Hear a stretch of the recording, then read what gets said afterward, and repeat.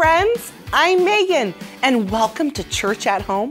I'm so excited you're here today. We are learning all about how we are made by God. And when God made you and me, He had good plans for us. In fact, His plans are even greater and so much better than anything we could ask or even imagine. And our big idea tells us more about that. It says, I was made for more. Are you ready to say that with me? Repeat after me. I was made for more. Great job. When we were made by God, He made us for more. What is the more God made us for? Well, we might have our own plans or dreams and ideas of what we want to do, but God has even more, even bigger, and even better dreams and ideas for us.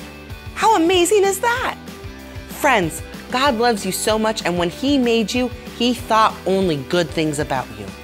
I know a song about that. It says, so many good things on your mind for me. And when we sing that, we are talking about God. So let's get ready to sing a song together all about being God's masterpiece. Stand up with me and let's sing this song together. Hey friends, we're gonna sing this song called Masterpiece. In the Bible, it says that we are God's masterpiece. We are the best thing that He has created. So when we sing this song out, I want you to know that you are the best thing that God has created. So let's sing it out. Before I took my first breath, You formed me. you formed me with your hand. All right, let's do some thumbs up. So many good things on your mind for me. You made me intentionally. All right, let's sing out, I am God's masterpiece. I am God's masterpiece. There's no one like me. No matter. No matter what voices are shouting at I'm me, gonna choose. I'm gonna choose to believe I'm your masterpiece. I'm your masterpiece. Great job, you guys. Let's sing out, we're all made.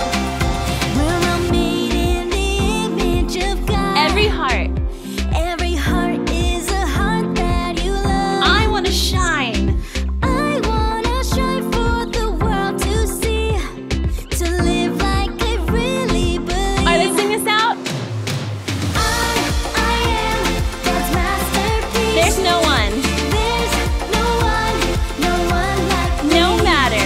No matter what voices are shouting at me, I'm gonna choose to believe I'm your masterpiece.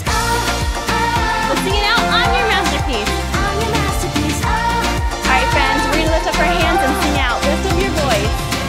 Lift up your voice and praise the Creator. Clap our hands. Praise Him for He is good. He made us and called us good. Levanten su voz y canten al Creador. Praise Him for He is good. He made us and All right, called let's sing us it again. good. Lift up your voice and praise the Creator. Clap your hands.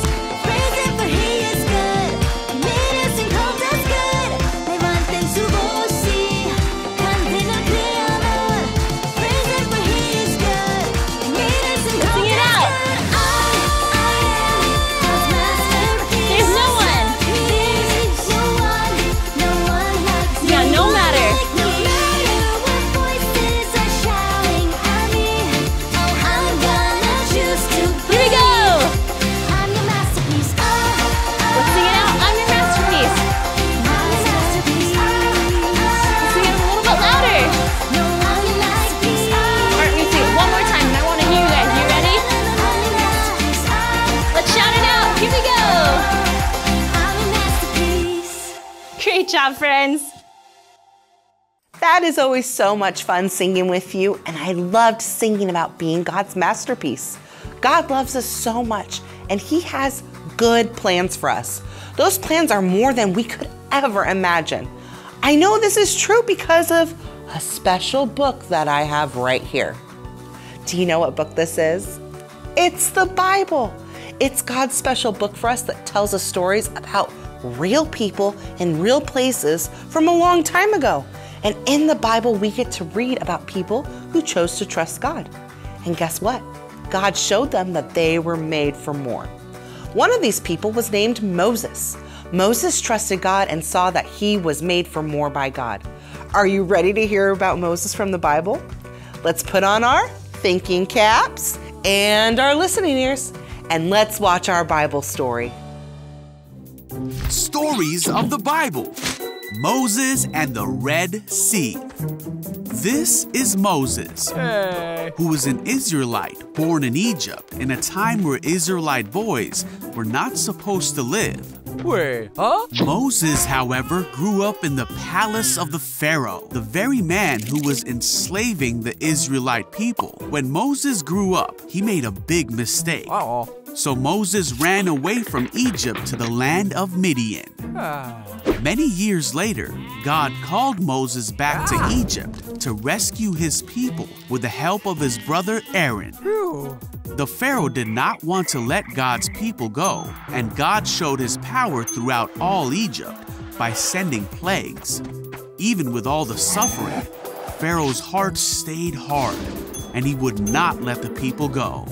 On the night of the last plague, Pharaoh woke up and heard a great cry in Egypt. Huh? For there was not an Egyptian house in which someone was not dead. Pharaoh called for Moses and Aaron and told them to leave Egypt with the Israelites. So the Israelites immediately left Egypt and made their way for the Promised Land, taking with them many riches from Egypt. They took Joseph's bones as they had promised him many years before. God led them by a pillar of fire by night and a cloud by day. God told Moses to have the people camp along the shore of the Red Sea. Okay, got it. There's something here. God told Moses that the Egyptians would come after them, but that God would show his glory and power through this. When word reached Pharaoh that the Israelites had gone, Pharaoh changed his mind and readied his army to take back the Israelites. The Egyptians found the Israelites camped along the shore of the sea. As Pharaoh and his armies came close, the Israelites panicked. They cried out to God and asked Moses, "Why did you bring us out here to die in the wilderness?" Hey, everyone up. But Moses told the people, "Don't be afraid. The Lord himself will fight for you. Just stay calm." Then God said to Moses, "Why are you crying out to me? Tell the people to get moving." All right. As night came, the pillar of cloud became fire, and it went between the Israelites and the Egyptians.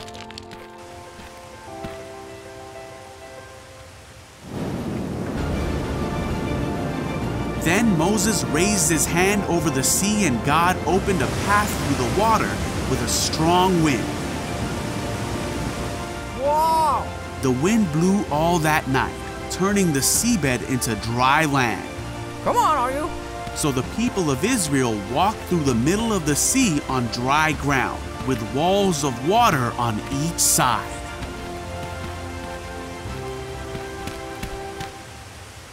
Come on! Then the Egyptians chased the Israelites into the middle of the sea.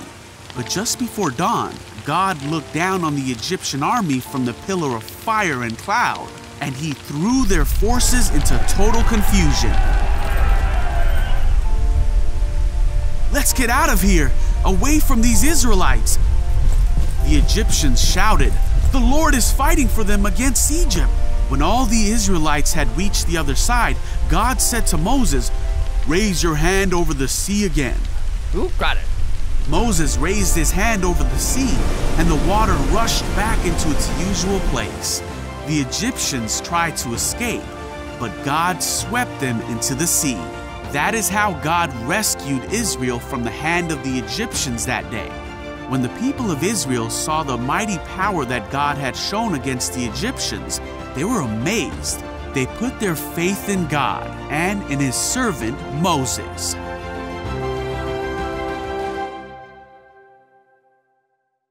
Wow, what a great story about Moses. God chose Moses to lead his people, called the Israelites, out of Egypt. And God helped Moses do what God asked him to do. God's good plan for Moses was to save God's people. And God had prepared this plan long before Moses was even born. There's a verse in the Bible that reminds us of all the good plans God has for us because we were made for more. But it's all covered in bubbles. Can you help me pop them all so we can see our Bible verse? Get those popping fingers ready and let's pop all the bubbles. Okay, everybody, it's bubble popping time! A bubble on the left, a bubble on the right, bubble up high and bubble down low. There's a bubble, there's a bubble, there's a bubble, there's a bubble. Wait, that's not a bubble, that's a bubble. Does everybody know what the bubble is? I don't, but I'm gonna find out when we pop the bubbles. Bubble popping party people, let's keep it going, yay! Pop them to the left, pop them to the right, pop them over here, and pop them out of sight. That's it, all right, keep going, yay! We're almost there, we got to pop exactly 23 and a half bubbles left. Okay, ready, go, 1, 2, 3, keep going. That's a bubble, that's a bubble, that's a bubble, that's a bubble. Oh, too many bees. Pop them over here, pop them over there, pop them on the ground, and pop them in the air. Pop them everywhere, yay! Good job popping bubbles, everyone. And look, we can see our Bible verse now. It says, "For we are God's masterpiece. He has created us anew in Christ Jesus so we can do the good things He planned for us long ago." Ephesians 2:10. Wow, that Bible verse tells us God made us to do the good things He had planned for us.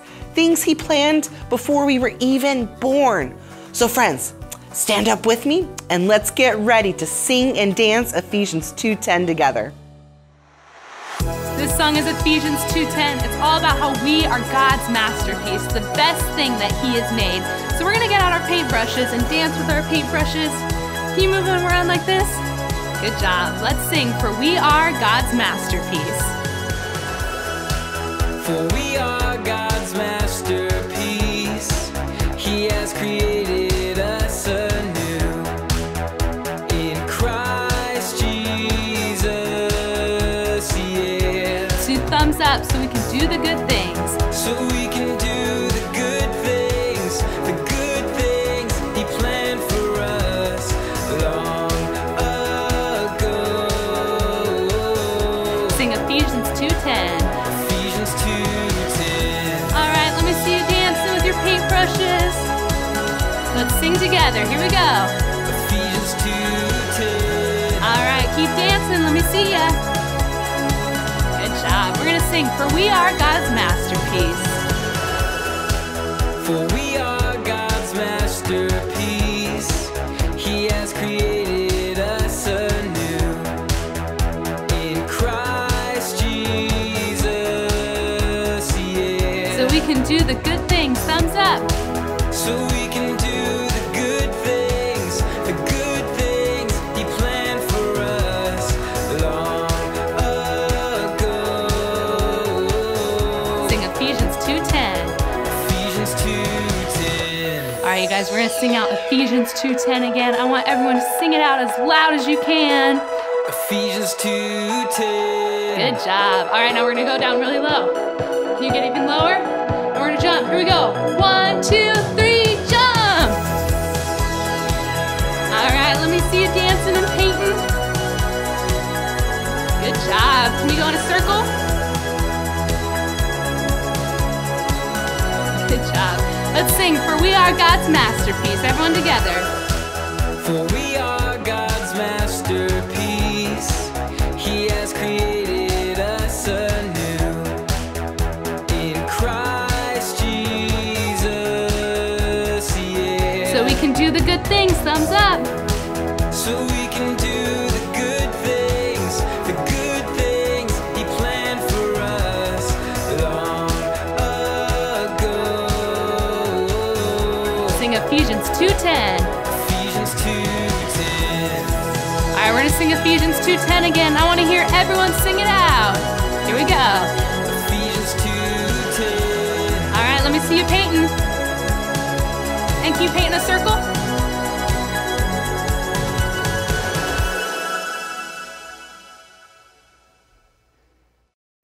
great job singing and dancing. God's plans are even more than we could ever think or imagine because they are so good. But do you remember from the Bible story that it wasn't always easy for Moses to trust God? There were even times he was afraid. So even if we feel afraid or not sure how something will work out, we can trust that God has a good plan for us and that we were made to do even more than we could even imagine. We can remember the good things God has done for people in the Bible, like Moses, and believe that God has good things planned for us too. I know some friends who are learning more about being made by God. It's Izzy and Sarah, and this week they are learning all about being made for more while making something special. I wonder what Sarah and Izzy have planned today. Let's put on our listening ears and our thinking caps, and let's go to Izzy's art studio. Hi friends, I'm Izzy. And I'm Sarah. Welcome to my art studio. Today, we are gonna make a surprise. What is it? It's a surprise for you two. Oh, exciting. What do we do? Well, we are going to color this together. A dinosaur! And is that a volcano? I love it! Is that a surprise? Nope, you'll see. Just trust me. Let's get coloring. What does it mean to trust you, Miss Sarah? That's a good question. It means to believe someone will do what they say. So when I say you'll see what the surprise is, you can trust that I'm telling you the truth, Izzy. Oh, I think you are telling the truth, even though I want to know right now. Yeah, and there's someone you can trust who will always do what he says. Bestos? Not Bestos, though I think he would try. But God, He is the one who will always do what He says. He has a good plan for us and made us to do more than we can imagine. How do you know that? Because the Bible tells us that God can do more than we can imagine, and it also shows us that this is true in lots of stories where God does amazing things. Can you tell me one of those stories? Sure. All right, so there was a man named Moses who lived a long time ago. One day, Moses was with his sheep in a field when they saw a bush on fire. Whoa! Right? But the fiery bush was actually a way that God talked to Moses and told him He was going to do amazing things through him. God had more planned for Moses. Was Moses scared? Yes, but God helped Moses do the things He wanted him to do. Moses led God's people, the Israelites, out of Egypt where they were being treated badly. And it happened in a really amazing way. Like a rocket ship? No, even cooler. They were at the edge of the Red Sea, and the Egyptians were coming to catch them and bring them back. But guess what happened? God sent a giant boat? Nope. God made the water split in two with a mighty wind, and the Israelites walked right through the middle of the sea on dry ground. What? That can't happen. It can with God's power. He is that strong, and Moses saw God do amazing things, more than he could have imagined when he was in the field taking care of his sheep. God can do more than we can imagine too. We are made for so much more because God made us and He has amazing plans for us. Wow, God is so amazing. But I think I might be a little scared if that was me. Me too. But even if I'm afraid or not sure how something will work out, I can trust that God has a good plan for me. And remember our big idea. God made me for more. Can you repeat that after me in a big voice? God made me. God made me. For more. For more. Now, to remember this, I want you to see that this piece of cardboard was actually made for more. What? Yeah, you want to see? Yes, is this my surprise? It sure is. I'll show you. All right, everyone, let's imagine. What do you think this pile of cardboard is for? For painting? Or maybe for sliding down a hill? Those are good guesses. Let's see.